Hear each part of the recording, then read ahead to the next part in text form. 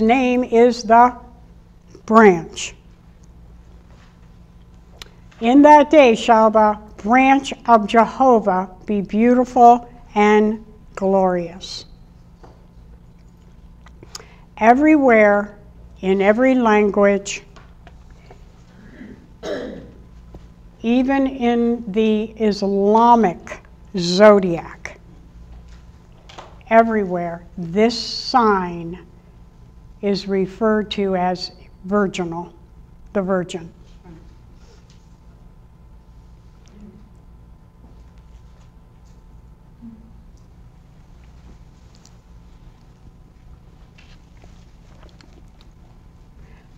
There's many more stars in this constellation, but I want to give you so the next one of her deacons, the small constellation now that's going to make up the story of Virgo, is Coma. There arises in the first deacon, the small constellation, as the Persians, Chaldeans, and Egyptians, and the two Hermes. So these are all people who have studied the ancient people who studied the stars. That's all their names.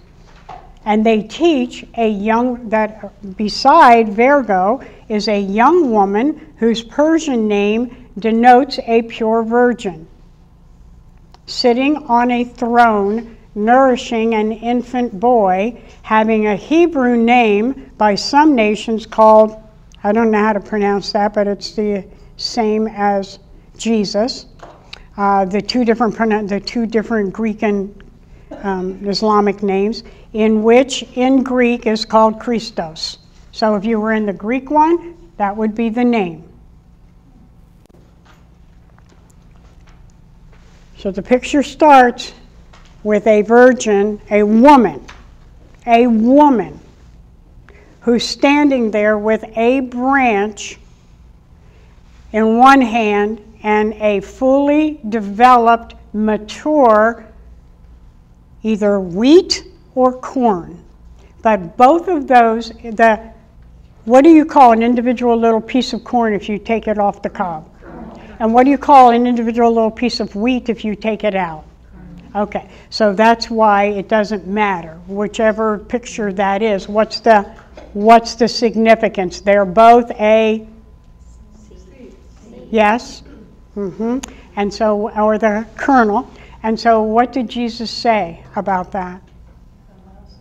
Unless a kernel falls into the ground and dies, it will not bring forth fruit. In this very first picture, the branch with all of the scriptures, prophetic scriptures for the branch coming. We already know the kernel is going to be the important part of this branch. The kernel, the branch is going to be the kernel.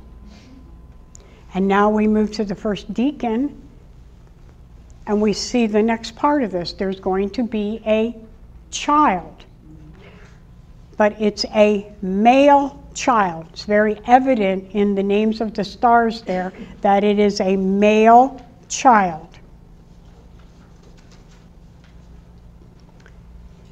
Every language, every place, every culture, the name of this constellation signifies virgin.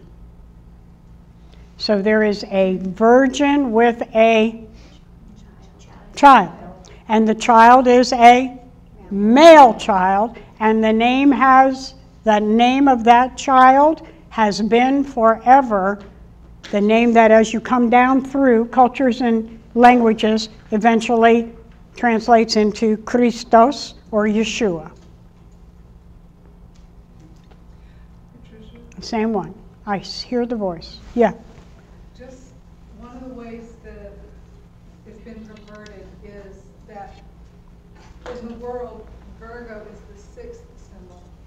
Is the what? The sixth symbol, meaning they can't translate properly because they're starting in the wrong. I get it. Yes, I get it. Absolutely. Okay, I didn't get what you were saying, but they're saying, what she's saying is one of the ways this whole thing has been perverted is that the world's zodiac starts at a different place. Instead of starting with Virgo, Virgo is the 6th in line. So of course the story's perverted. If you don't start with the Virgin, and that's why that Sphinx was so important, such an important discovery to have found that. Good point. Okay. So here we have the woman with the branch, prophesying the branch, with the kernel. The branch is going to be the kernel. It is going to be a virgin woman with a child, nourishing that child.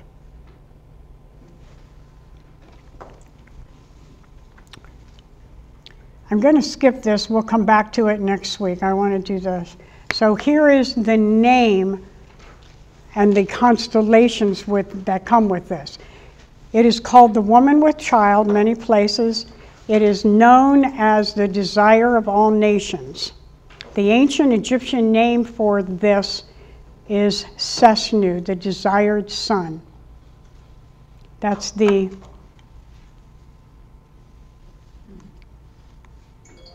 big star. Right there, the desired son, Sesnu.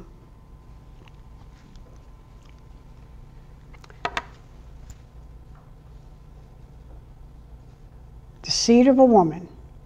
There is a woman with a branch. She has a seed.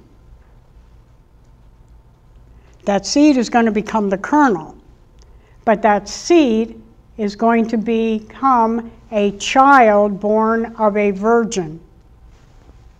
There's a woman with a seed. Women don't have seed.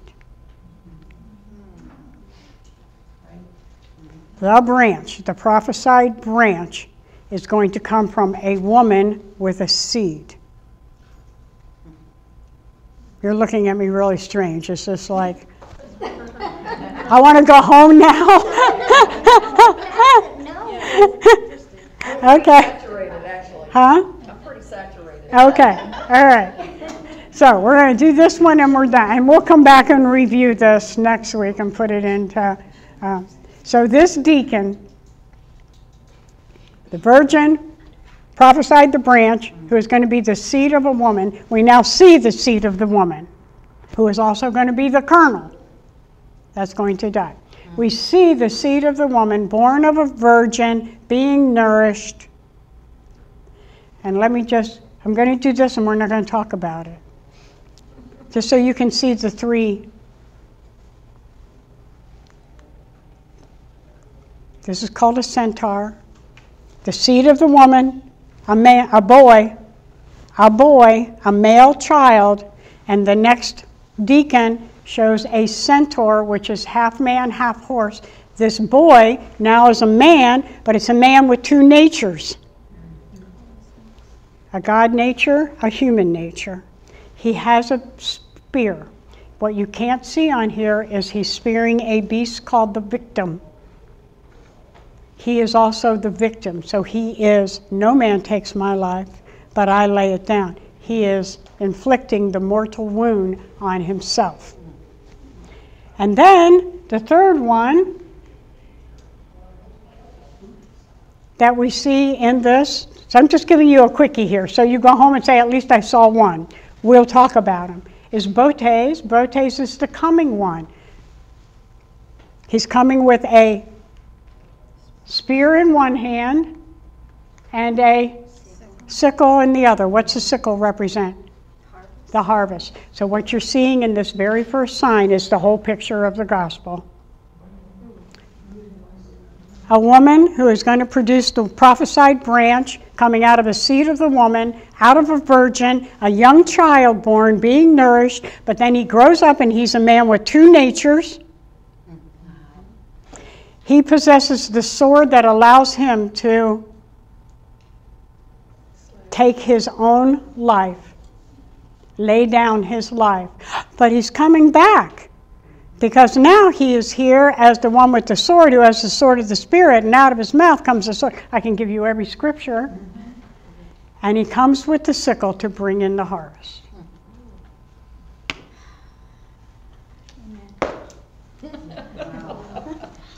Okay. Awesome. All right, so we don't have all that foundation to lay next week, so can we only look at the stars, look at the names of the stars, just absolutely see the awesomeness of God who did that on day 4 before there was ever a man. Father, I thank you for this morning. I thank you that by your power, and by your might, you expand our capacity to understand these things that are so far removed from our capacity to understand your awesomeness. We worship you with it. We worship you with this message that you knew who we were before you ever made a man. We give you the glory in Jesus' name. Amen.